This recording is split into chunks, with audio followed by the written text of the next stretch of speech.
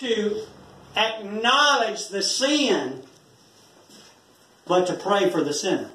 Amen? We need to pray that God will change your mind.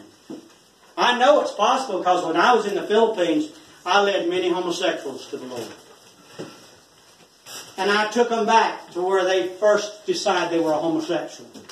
And it always ended up, there was either an old gay homosexual or an old relative that they had authority over them, that trained them.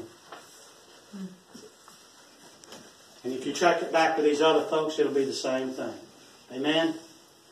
There is deliverance from all kind of sin. Amen? Amen. Now, last time I said something like this, and we put my video up on Facebook. Facebook took it down after the first day. They didn't like me talking about homosexuality being a sin, but the Word says it is, and I just read the Word. Amen. He says we can prove what is that good, acceptable, and perfect will of God. God's will is what God wants from the believer here and now. That which is good is that which leads to spiritual and moral growth of the Christian.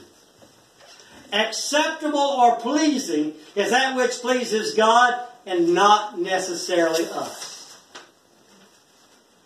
God's perfect will is complete. It cannot be improved. It's exactly what He wants for you and what He wants out of us. Yes. This morning as we come to a close, let's commit ourselves to discovering God's will for our lives. And if we know God's will, then let us endeavor to be sure we please God in every aspect of it. There's no better place than being in the will of God. Amen. When you are, all the resources of God are at your disposal. All His grace, all His mercy, all His peace. When you're in the will of God, it's all there for you. Our brother's coming.